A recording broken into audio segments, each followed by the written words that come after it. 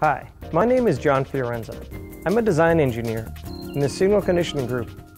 Let's talk about the importance of using good resistors along with your op-amp circuits. First, a quick review of the basics. Op-amps are almost always used together with resistors to apply feedback. An inverting gain circuit is shown here, with a positive input of the op-amp grounded. The high open loop gain of the op-amp makes it so that the negative input of the op-amp also stays at ground, and any current that flows through the input resistor must also flow through the output resistor. This creates a ratio between output voltage and input voltage equal to the resistor ratio, which gives us an inverting gain of RF divided by RG. You can see that if the ratio of the feedback resistors is not exactly what you plan it to be, then the gain of the circuit will be off. Typical discrete resistors come in 1% accuracy grades, with 0.1% also available. If that's not good enough, then integrated resistors can give you up to several orders of magnitude better performance. Some systems try to correct for gain error by doing a calibration. That works, but now you have to worry about how the resistor ratio will change with temperature. If you put all the resistors on the same die, they will also track extremely well with temperature. We have achieved gain error temperature drift of less than 1 part per million per degree C. For an op-amp in non-inverting gain, the configuration and gain equation is slightly different, but the same considerations apply. Again, resistor mismatch causes gain error. A difference amplifier configuration is a superposition of the inverting and non-inverting circuits. We now have 4 feedback resistors, and the output voltage is a function of just the difference between the 2 inputs, regardless of the absolute value of any input taken on its own. Here again, the gain accuracy of the circuit depends on the accuracy of the feedback resistors. This was all pretty basic so far, but a difference amp circuit actually has another sensitivity to resistor error, which is not as well known, but can actually be more serious than gain error. It's called common mode error, or common mode rejection ratio, CMRR. Ideally, the difference amp only measures the difference between the input voltages without regards to the common mode or average value of the 2 inputs. So if the inputs are tied together, the output should be 0, even if we move both inputs up and down together. In reality, though, if the resistors mismatch, the circuit will create an unwanted offset error that is proportional to the common mode input voltage. For example, let's say that you want to measure a small difference between 2 inputs, but the combined or common mode inputs can move up and down between +10 and -10 volts. If you use standard 1% resistors in this circuit, then this resistor mismatch can cause up to 100 millivolts of offset error.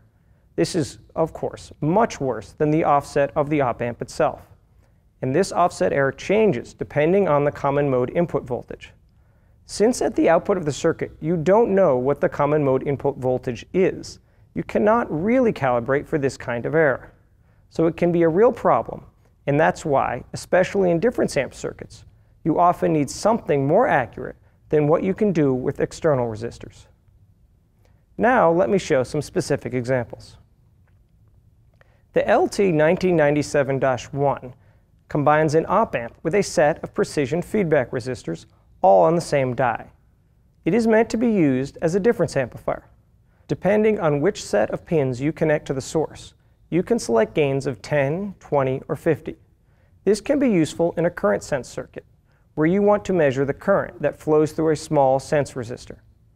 You want the output voltage to be just a gained up version of the differential voltage across the sense resistor, regardless of what the actual voltage is on any of the pins by themselves. That's why you need a good common mode rejection ratio, which you can only get by using very accurately matched resistors.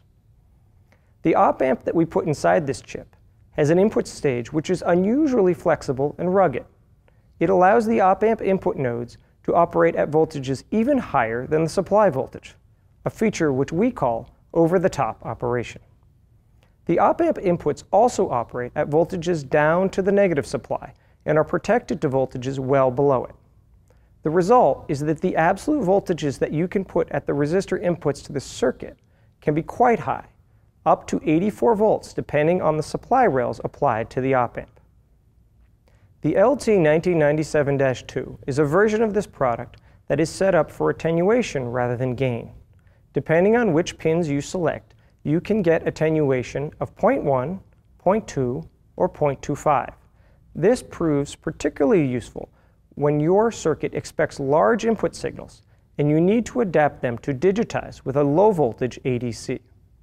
For example, the circuit shown here takes a plus and minus 10 volt input signal and then attenuates it for an ADC with a 5 volt voltage reference. The op-amp inside the LT1997 features a rail-to-rail output stage. This means that the output signal can swing quite close to either supply rail with good performance. In the circuit shown, we take advantage of that by powering the LT1997 from a single 5 volt supply, which then also protects the ADC from ever being driven into overrange. In this example, the ADC full-scale range is defined by a precision voltage reference, the LT6657, which features a maximum temperature drift of 1.5 parts per million per degree C. If you think about it for a minute, you realize that the temperature drift of resistors in a circuit has the exact same effect on the signal as temperature drift of the voltage reference. That means that the only way to take advantage of the great temperature stability of a high-quality voltage reference is by using precision match resistors, such as offered inside the LT1997. If you would build the same circuit with off-the-shelf external resistors, then the gain accuracy of the circuit would be completely dominated by the resistors, no matter how good a voltage reference you use. Note that we made a small modification to a traditional difference amp circuit as it relates to the ref pin. Traditionally, there is just one ref pin, which you should drive with a voltage level that corresponds to the output voltage that you want when the differential inputs are 0. To maintain good CMRR of the circuit, that connection needs to be very low impedance, which can sometimes require an additional op-amp buffer or a dedicated voltage reference. But if you just want to bias the output at a level in the middle of the full-scale range of some master voltage reference, it can be more convenient to use a resistor divider from that voltage reference. That's what the built-in resistors between these two ref pins allow you to do. These resistors are matched and trimmed along with the other resistors on the chip, so that full specified performance is maintained. The final version of this family is the LT1997-3. It is designed to be very general purpose, with resistors built in for ratios of 1, 3, and 9. This proves to be very versatile, as you can use it for a wide variety of gains, attenuations, and in both inverting, non-inverting, or difference amplifier configurations. Some examples of the versatility of the LT1997-3 are shown here. You can use it as the difference amp portion of an instrumentation amplifier. Here we use the LT6018 precision op-amp configured in gain and the LT1997 as a gain of 1 difference amplifier to get the very high common mode rejection. Even though the built-in gains are 1, 3, and 9, you can combine resistor inputs to make other gains. For example, if you cross-couple the gain of 1 and the gain of 3 inputs, you actually subtract the 2 gains to make a gain of 2 circuit. Finally, you don't have to use this part in just difference amps. The datasheet shows many examples of how you can use it as a traditional inverting or non-inverting op-amp while still taking advantage of the excellent matching accuracy of the on-chip resistors. In conclusion, the accuracy of analog circuits is often as much dominated by the resistors as it is by the op-amps or the voltage reference.